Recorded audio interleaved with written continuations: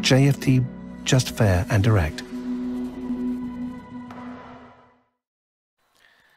Good morning everyone, and welcome to JFD's daily market review for April the 27th. I am Charalambos Pissouros, head of research here at JFD, and I will talk about yesterday's main market movers, what's my opinion moving ahead, what are today's important events and how they could affect the markets. But before we start, let's read our disclaimer. The content we produce does not constitute investment advice or investment recommendation, should not be considered as such, and does not in any way constitute an invitation to acquire any financial instrument or product. I will leave you a few seconds to read the rest, and then we will jump into our analysis.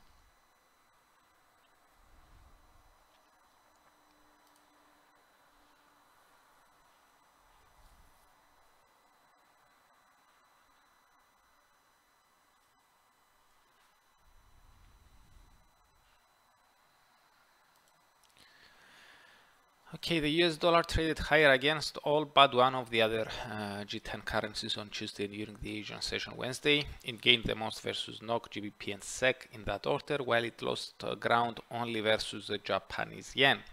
Now, the strengthening of the US dollar in the safe haven yen suggests that markets may have traded in a risk-off fashion yesterday and today in Asia. Indeed, turning our gaze to the equity world, we see that all but one of the other major European major European indices under our radar closed in negative territory. The only one which managed to stay fractionally positive was UK's FTSE 100. Risk aversion intensified during the US session, and all three of Wall Street's main indices tumbled more than 2%, with Nasdaq posting its steepest one-day fall since September 2020. In Asia today, China Shanghai Composite gained, Hong Kong's Hang Seng traded virtually unchanged, but Japan's Nikkei and South Korea's KO SPI lost more than 1% each.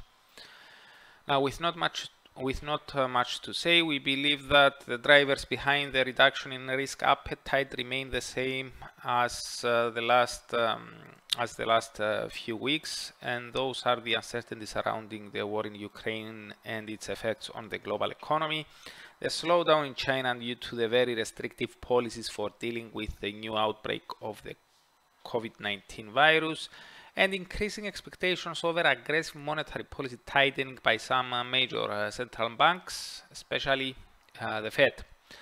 Now, speaking about monetary policy, yesterday ECB policymaker Martin Kazaks said that his bank could raise interest rates soon and that it has room for up to 3 hikes this year, joining the group of officials calling for an earlier exit from stimulus.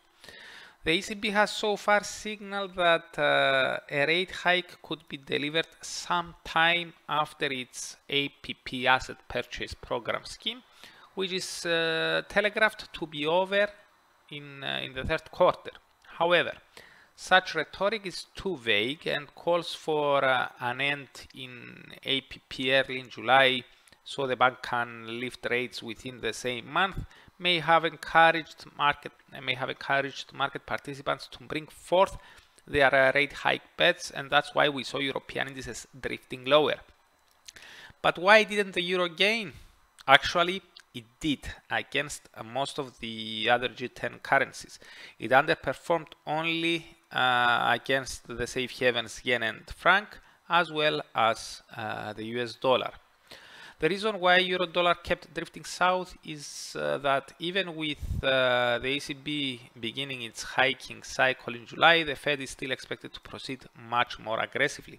Therefore, there is still ample divergence in monetary policy between those two central banks.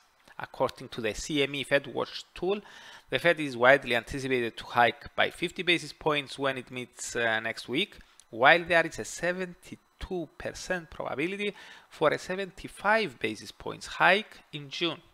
There is even a 68% chance for 50 more basis points to be added in July.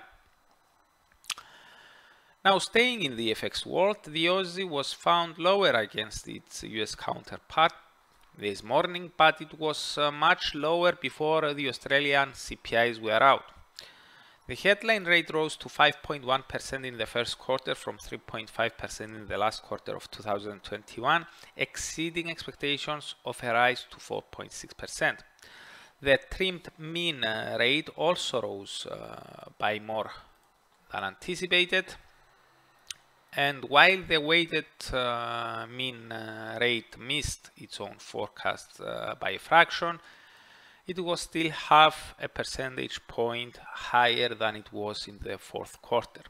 Now, these numbers may have encouraged some participants to add to their bets with regards to future rate hikes by the RBA, and that's why we saw the Aussie rebounding.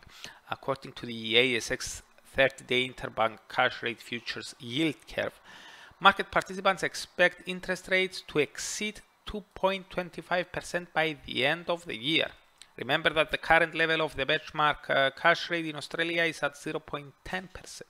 So, having said all that though, the RBA has yet to confirm whether those expectations are realistic, and that's why we expect any CPI related upside extensions to be short-lived. We believe that against currencies like the US dollar, the British pound and the Canadian dollar, we will just see a corrective bounce before the next leg south. Our reasoning is that the Fed, the Bank of England and the Bank of Canada have already signaled that they will continue with aggressive tightening in the next months.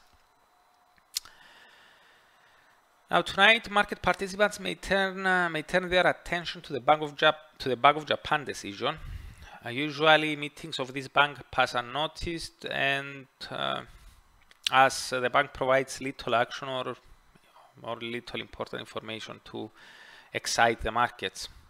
However, things may be different this time around, with the benchmark Japanese government bond yield keep rising to the upper limit of the central bank's range.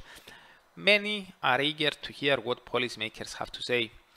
The bank has in recent weeks defended its policy, under which it pledged to keep 10-year yields around 0% within a 0.25% range, at a time when the Fed is pushing aggressively for sizable rate hikes. And thus, with yields staying stubbornly near the upper end of the policy range, many market participants believe that the Bank of Japan has to take some sort of action.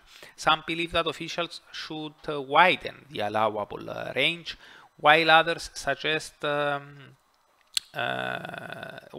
others call for targeting yields with shorter maturity. There are also a few saying that the bank should give up its yield curve control policy entirely.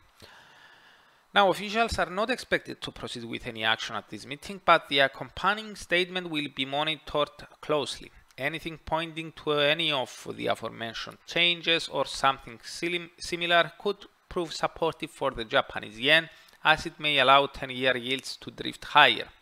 However, with other major central banks expected to hike at a very aggressive pace and the Bank of Japan maintaining an ultra-loose policy, we doubt that this will signal the beginning of an uptrend in the Japanese yen. We stick to our guns that monetary policy divergence between the Bank of Japan and other major central banks is likely to keep the yen downtrend intact. We will consider any decision-related strength as a corrective bounce. Now, as for the rest of today's events, after the Australian CPIs and ahead of the Bank of Japan decision, the only release worth mentioning is the US pending home sales for March, with the forecast pointing to a 1.5% month-over-month slide after a 4.1% decline in February. So that's it from me. Thank you very much for watching and listening. For those who are interested in learning about the main events of the week much earlier, you can subscribe to the weekly Market Outlook webinar, which I'm holding every Monday at 7 o'clock AM GMT. You can find the link in the description below. So goodbye, have a great day, and I'm looking forward to seeing you here again tomorrow.